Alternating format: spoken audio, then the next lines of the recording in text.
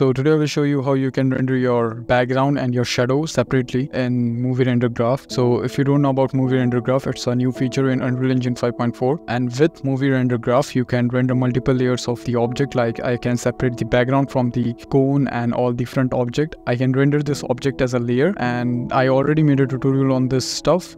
You can watch that thing. I will put the link in the description. For this tutorial, I will show you how you can render the shadows separately, just shadows. Okay, so if you use Blender or any other software, you will see that they have a feature called shadow catcher, but in Unreal Engine we don't have that type of feature, so we have to do something different to get that shadow separated. Okay, so in order to get the shadow separated from the object and the background, we have to create a material that is our shadow post-processing material. So I will put this material in my Patreon. You can just go to my Patreon and you can download this material, and you will get my Patreon link on my Instagram. I already covered this things, how to make this graph in the previous tutorial. You can watch that. So in this one, we want to separate the shadow from the background and the object. Okay, so what you have to do, you can just Control D this, and you can connect this thing to this one, so it will look something like that. And then in this one, you have to just go to your additional post-process volume, not volume, material, and you can just add a new material. Okay, so this is the material. So you have to just select your shadow capture in this one that I give you, and then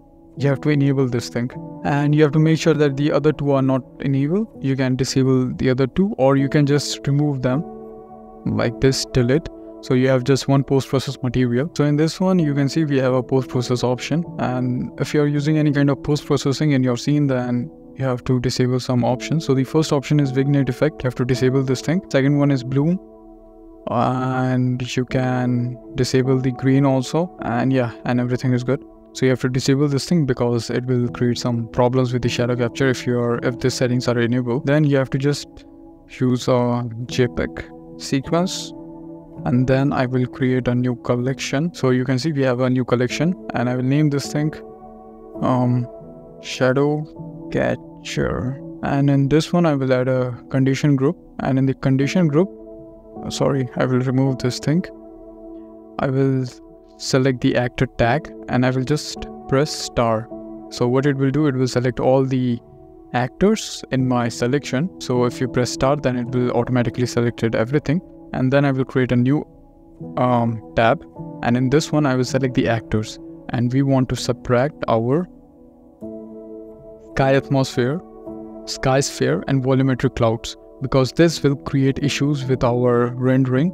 So you have to disable this thing. Okay, so we are selecting these three, and then we will go to add selected. So these three are subtracted. Okay, but right now you can see we have add option. We have to select this thing to subtracted. So it means that now this is subtracted from this one. Okay, so after that, what you have to do, you have to just drag drop, and you have to just add a modifier. So in this modifier, I will name this thing called shadow, and you have to leave this thing like that. You have to enable this material, and in this one you have to just search for white.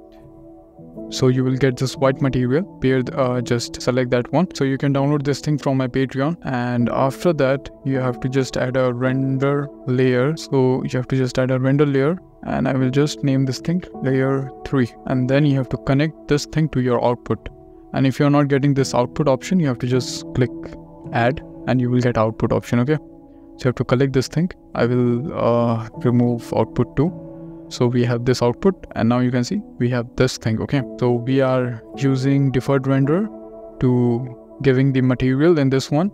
Then we are using a JPEG, and then we are creating a collection, and we are separating the object from the sky so that it doesn't create any problem in the final render. And then we are using a modifier node, and in the modifier we are overriding the material with the white material, because if you leave this thing like that, what will happen when you render your image, the lines will be also rendered. Okay, because this material, this floor material has its texture, this grid one, so it will render from that grid, and it will be very hard to subtract this grid material compared to a white material. So that's why we are using a white material, so that we can easily separate our shadows from the floor. That's why we are using this one, and then we are just adding a render layer to the output. So when you do everything, just save this thing, and you can just render your image.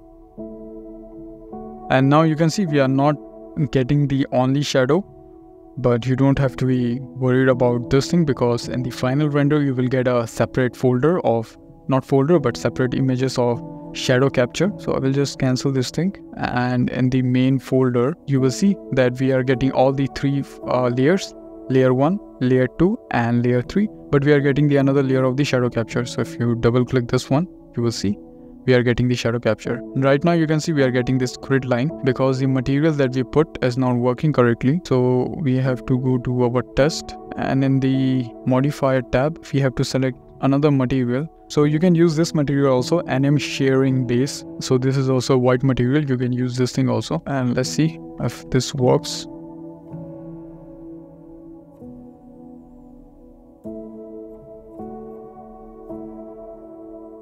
Okay, so this thing is not working because we forgot one thing, and that is the most important thing. You have to select your collection in your modifier, or else it will not render properly. Okay, so in the collection you have to add, and you have to just add your shadow catcher. So this is very important, or else it will not work. You have to save this thing, and hopefully it will work now.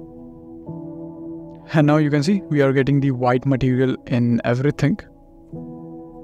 I will just cancel this thing, and if I go to this one, and now we are getting proper shadows. Okay, you can see we have a transparent background and we have this white shadows that we can easily extract this thing from our main object. So I will just show you a demonstration. I'm using DaVinci Resolve. You can use any software, it doesn't matter. So I will just drop a file. So this is our shadow pass. You have to just go to the Fusion tab. You have to search for Luma here, and you have to add this thing, and you have to just decrease the value of this thing, and eventually you will get a shadow pass like this, and you can increase the height, and you see we are properly extracting the shadow with the background. Okay, so this thing doesn't matter because it will be covered by our main cube and sphere. So we just focusing on the shadows. And now what we can do, we can just go to our color tab, and we can just decrease the intensity. Now you're seeing nothing because we don't have any background. I will just put a gray image, and you can see we are getting the shadow. Okay, now you can see we separate the shadows with the background, and we are getting the objects separated also. Okay, so like this you can render your shadows separately, and you can do whatever you want to do. And yeah, that's it for this tutorial. I think this will help you. Thank you for watching.